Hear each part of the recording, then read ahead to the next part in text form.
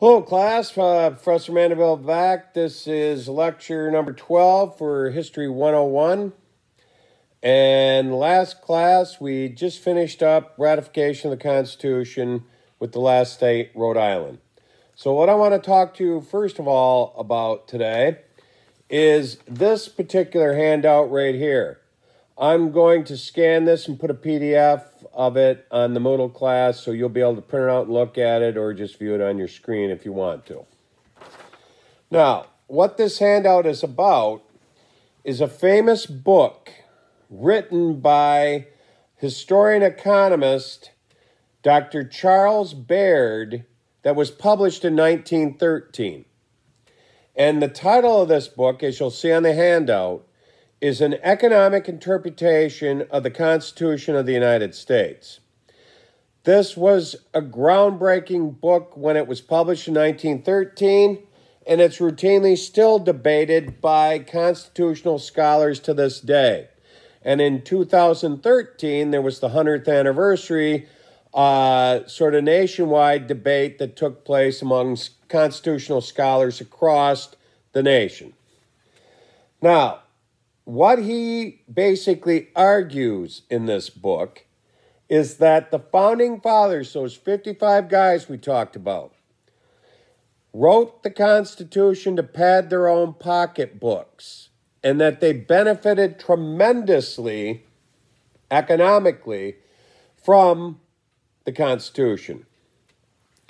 And he bases this argument, and if you take a look at this handout, in table 2.1, that's in the center of the handout, Founding Fathers known membership in elite groups. The first group that he talks about is holders of public security interests. What a public security interest is it's a government bond. And specifically what he's talking about are those Revolutionary War bonds. Now you got two lists, major and minor holders. Now, you'll notice in the major holders, there's some names that you'll recognize. Governor Randolph of Vermont. You'll see above him the Pinckneys. We'll be talking about the famous Pinckney family later on. And there's George Washington himself, who owned a lot of these government Revolutionary War bonds. Then in the minor holders list, you'll notice that Alexander Hamilton was one of them that you would recognize. Now, what he's talking about here is part of the Constitution. Remember, there was a big problem going on, the bond crisis. We could only pay 25 cents on the dollar on these bonds. And it was, ruined our public credit and so forth. So what's going to happen here is the Constitution gives federal government the power to raise revenue to pay these bonds off. And as we'll find out, it's going to be one of the major projects of Secretary of the Treasury Alexander Hamilton to pay these bonds off and reestablish the public credit. Baird argues that these guys embedded that ability in the Constitution because these two long lists of men all own these bonds, and they wanted their money back. And they got it pretty shortly after the Constitution was ratified. So that's part of his argument. Let's think about it for a second, though.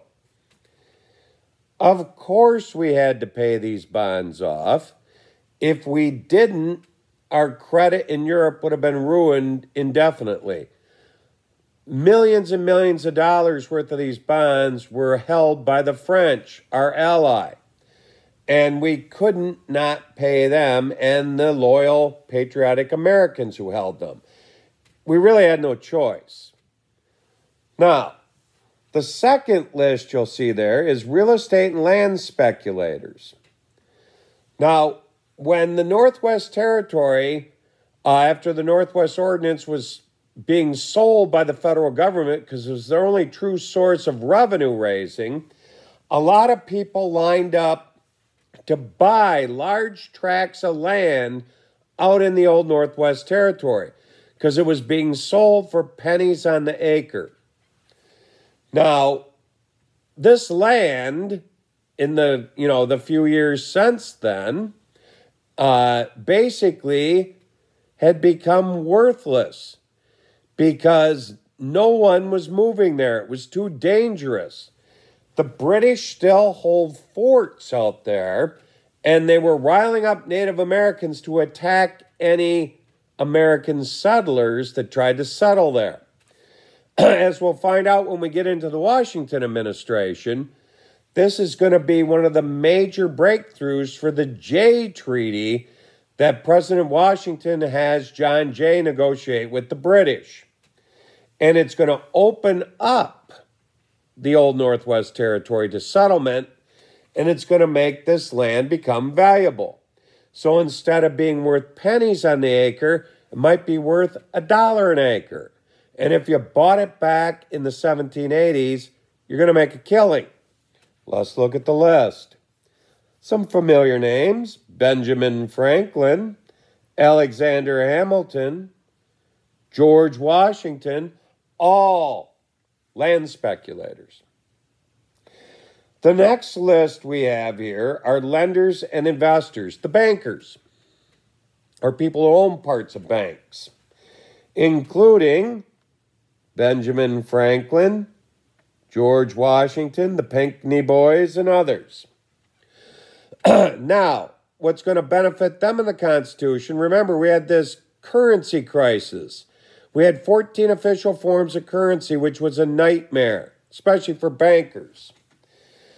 The U.S. Constitution is going to give the power to coin money exclusively to Congress, and we're going to end up transforming to one form of money pretty early on in the Washington administration.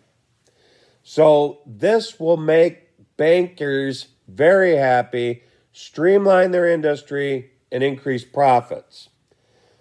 But did we really have a choice? Could we function with 14 forms of money? Today we'd have 51 forms of money. What a nightmare. Just like, could we not develop the Old Northwest Territory and just hand it back to the British? I don't think so. The next chart there, or column, merchants, manufacturers, and shippers.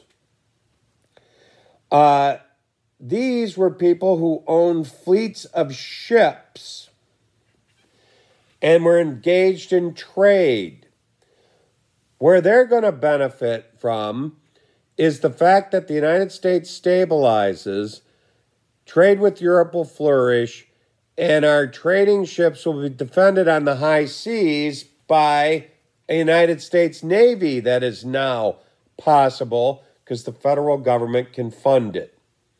But obviously, we had to have a trade network with the Europeans and protect our ships from, as we'll find out in the Jefferson administration, from piracy.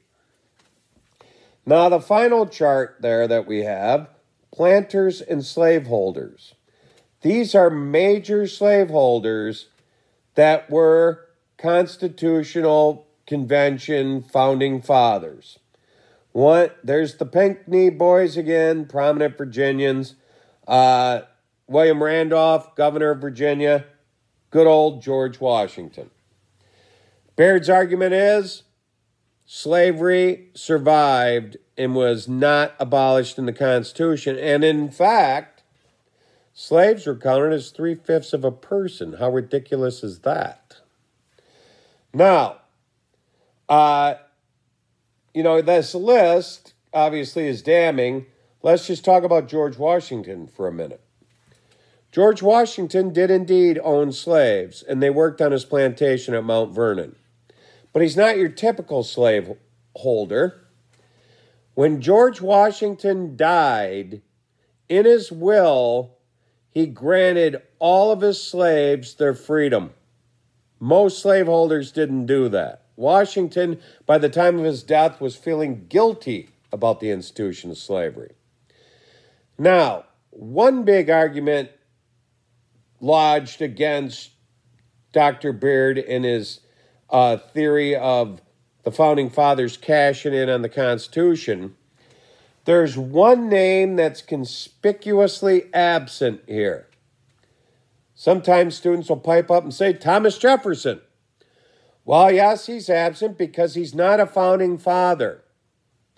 Thomas Jefferson didn't attend the Constitutional Convention in Philadelphia in 1787. At that point in history, he was our ambassador to France. He was over in France trying to explain to the French why we couldn't pay off the Revolutionary War bonds or those public security interests. The name that you will not find on any of these lists is James Madison, father of the Constitution. He didn't write that Constitution to pad his pocketbook. He was not a wealthy man.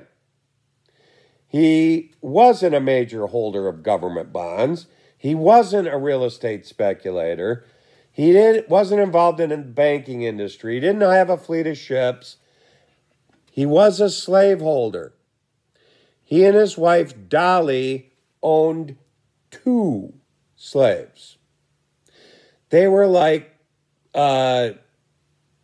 personal attendants. They traveled with James and Dolly, his wife. They took care of their every needs. They were servants. Obviously, they're owned, but they're not field slaves like we typically think of the institution.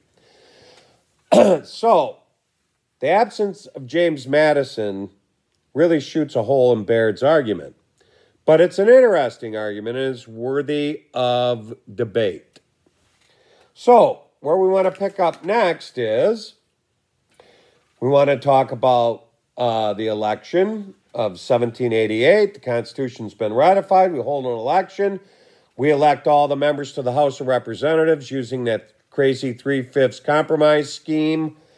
And we elect George Washington to be the first president of the United States.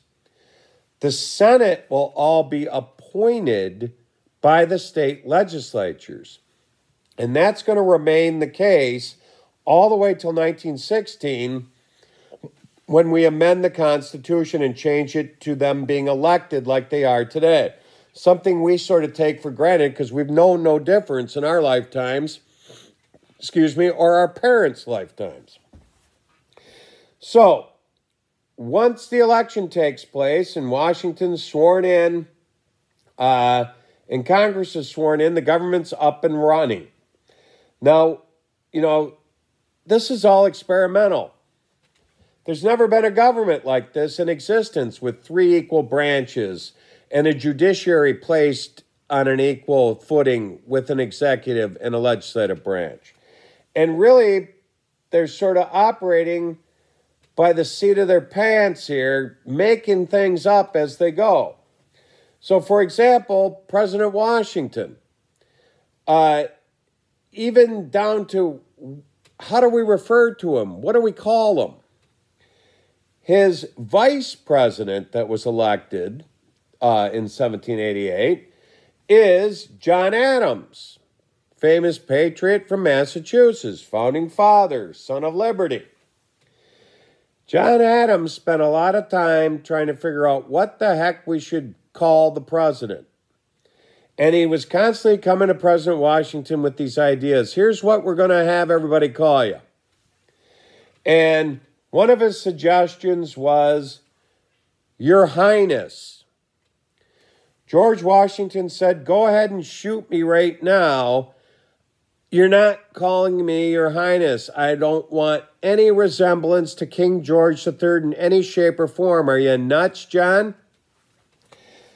Now, then he suggested, well, let's call you His Excellency. Washington liked that just about as much as he liked His Highness. Then he came up with a real mouthful.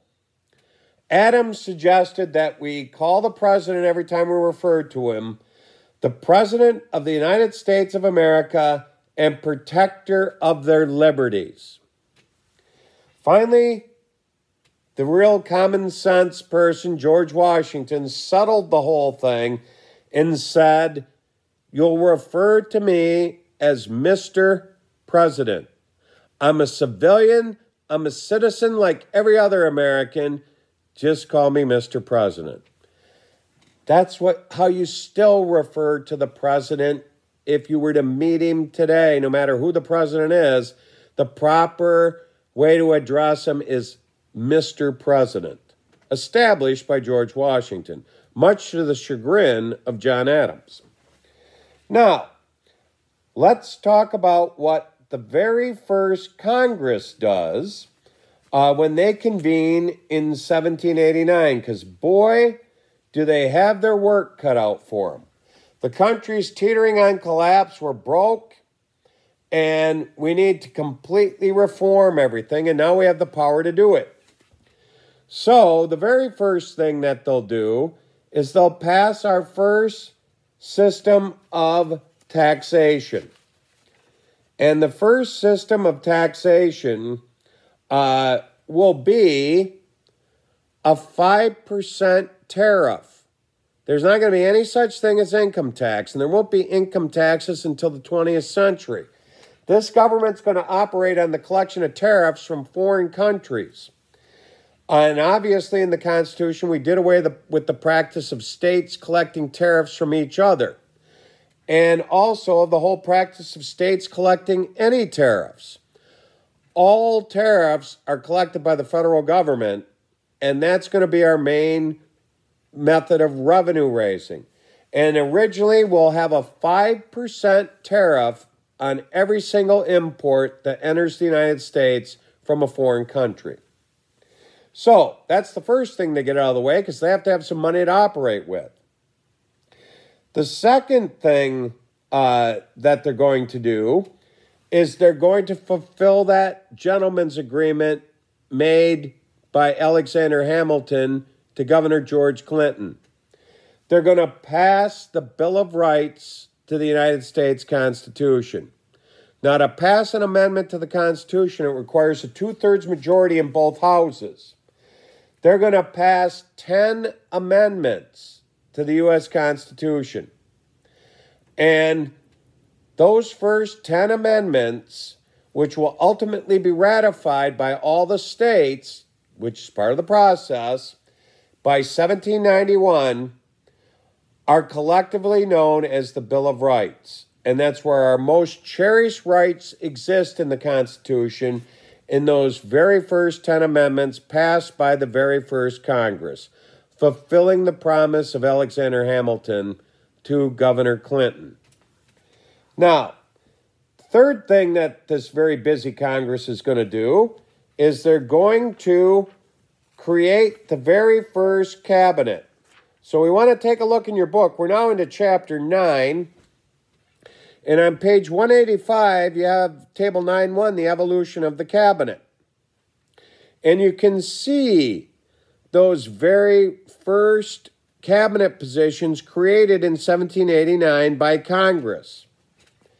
And the very first position created, as you can see in the chart, because they're in order of creation, is the position of the Secretary of State, our top diplomat. And when the position is created, President Washington has no problem thinking of and filling it with a very capable person. He's going to appoint fellow Virginian Thomas Jefferson, who's gained his foreign policy experience being the ambassador to France, as we spoke about last lecture. So Thomas Jefferson will be the very first Secretary of State.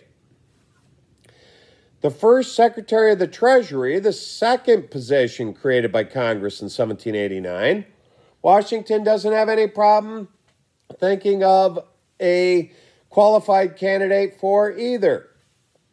That will be his very close friend, former aide-de-camp throughout the Rev War, and a person who's almost like a son to him, Alexander Hamilton. And Alexander Hamilton, as we'll find out, will be a very capable and successful Secretary of the Treasury. The third position created there will be the Secretary of War. That's, back in this day and age, we didn't call it the Defense Department or Secretary of Defense. It was the War Department. It will not transform into the Defense Department until after World War II, when we reorganize it, build the Pentagon, and rename it the Defense Department. So, George Washington, once again, has no problem figuring out a capable individual. It'll be one of his most trusted generals during the Revolutionary War, General Henry Knox. General Knox, a very close friend of Washington's, will be the one that he trusted, to take all those cannon that were captured at Fort Ty and Crown Point in 1775, and during the winter of 75-76, transport them by sled and oxen all the way from the Ticonderoga area to Boston to defend the heights of Boston the next year. Knox was a highly accomplished general in the Revolutionary War and our first Secretary of War, unconditionally trusted by George Washington. The final position that's created is the position of the Attorney General, head of the Justice Department. And the first Attorney General will also be a fellow Virginian. It'll be the governor of Virginia back then, Edmund Randolph, arguably the most powerful person in America under the Articles of Confederation, because Virginia was the most powerful state, and states held all the power. He will be named the first Attorney General. So that rounds out the original cabinet in 1789. Now, the final thing, if that wasn't enough for this very first Congress to do, they have to define the court system in America. The third article of the Constitution just says we will have a court system. The highest court in the land will be the United States Supreme Court, and it will be up to Congress to create lower courts. So, Congress has to create a court system. They create a three-tiered system with the lowest courts being federal district courts.